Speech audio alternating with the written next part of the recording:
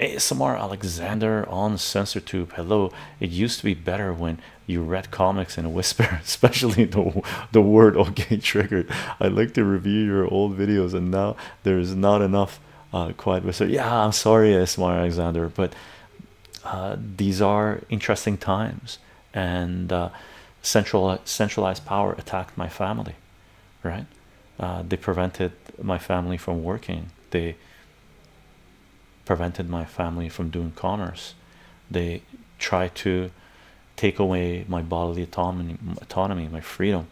And as you can tell, I'm not a type of person to bend the knee and take it up to shoot, right?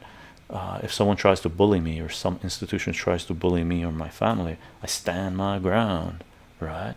I do not tolerate bullies, and I never have. And if it means we have to change our lifestyles, our work to deal with such monsters, I behave accordingly, right? That's one thing I've never tried to be, is a hypocrite.